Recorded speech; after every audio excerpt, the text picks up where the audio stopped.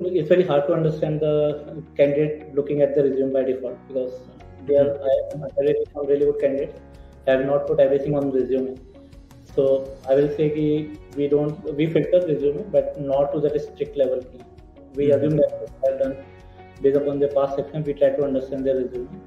One thing we always look for is a guy has achieved something in his previous organization in the past, and have he gotten any promotion or next level achievement in the similar company? Okay. Or he is getting promotion by changing the company. Okay. Probably he should get at least one promotion at least in being the same company. That is very positive for me.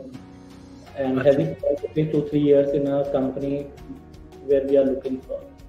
Because if a guy changes company every year, then it is a high probability that guy will change our company in next year.